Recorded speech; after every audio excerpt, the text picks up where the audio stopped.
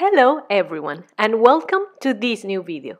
Today we'll discuss location mapping in 2D sheets. For those of you that are familiar with the functionality in BIM 360, this is quite similar, but today we'll go through the process of how to set it up in Autodesk Construction Cloud, Autodesk Build. As you know, the location breakdown structure is unified per project and fully customizable to your specific project needs. So the first thing we want to do is to define the locations for a specific project and set them up going to Project Admin, Settings, and Locations.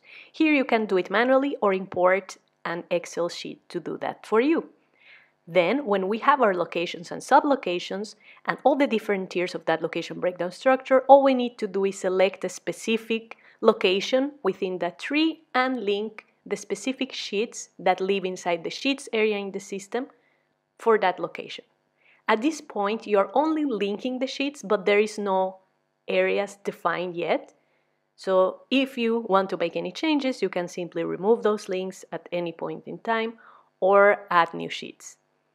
In this case, let's open the first sheet, and the next thing we need to do is to define the location areas in this 2D sheet.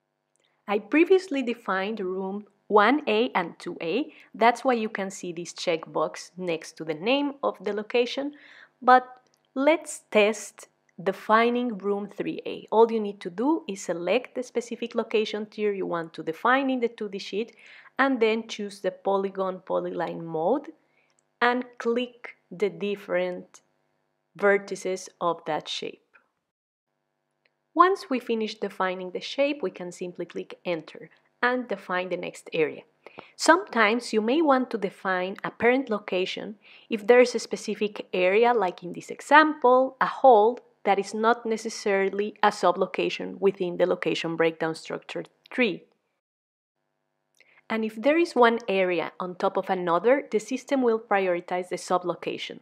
So in this case, we know that area A is the entire hole and the rooms that we already defined, but when we generate issues later on, the system will give the room numbers to that space. You can further edit each polygon as needed, or even delete a previously created area if you want to start from scratch. Now, let's just finish our Area B and Area C rooms in this sheet. And while we do that, let's keep discussing the LBS or location breakdown structure. You may be wondering, how should I define these for my projects? In terms of system functionality, you can have several tiers, but what you need to think about is how complex or how simple you want that structure to be, because in the end, the location breakdown structure is unified per project in Autodesk Build. So this means that it will also apply to other areas in the system, like issues, like forms, assets, etc. So I'd recommend you have a conversation with key stakeholders early on in the project, all the way from project manager, construction manager, BIM manager, etc. And also think about the use cases that you need for metadata in the specific project, because you can later on filter all this information based on location. And I'll show you that later on in this video when we look at the mobile app view. Once we finish defining the areas for each location, we can go to the Sheets area and generate new issues to test this functionality.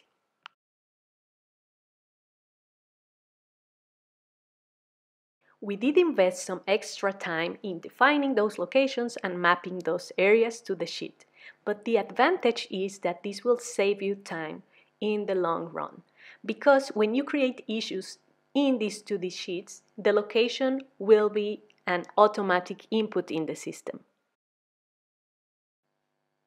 For example, once we are inside our sheet, we can verify that those locations are already mapped, and then we simply select the issue, create new issue, we select the issue category and type, and we place the issue pin in the desired location in the sheet. Now we'll see that the location field comes up automatically, for example, Area A.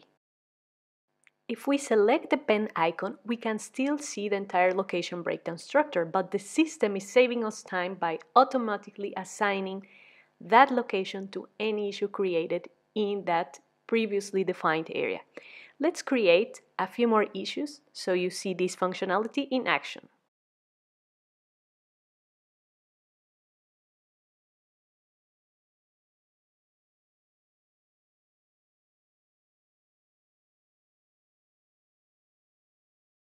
Now you may be wondering, why is it useful to have our location field in the issues? Well, when you want to filter your issues and you have, let's say, hundreds or thousands of issues associated to many different sheets and areas in the system, it will be one of the key metadata items that you can use to filter all of those issues. You can simply select any of the different tiers that you created for your location breakdown structure in the system, whether that's the parent location or sub-location or sub-sub-location, and look at the issues and items assigned to that location only. You can also export this information, generate additional reports, those included in Autodesk Construction Cloud, Autodesk Build, but also via integration or even the Power BI dashboards included in the system. There's also a specific column for issue placement with a dynamic link to the sheet where that issue was created.